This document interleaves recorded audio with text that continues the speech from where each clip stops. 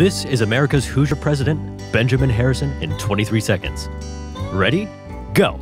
Harrison was born in 1833 in North Bend, Ohio. He joined the Army as a colonel in 1862 and was promoted to brigadier general by the end of the war. Harrison started practicing law in Indianapolis and worked in politics. After serving as an Indiana senator, he won an unlikely bid as the presidential nominee for the Republican Party. Once president, he fought for civil rights, pensions, and modernized the Navy.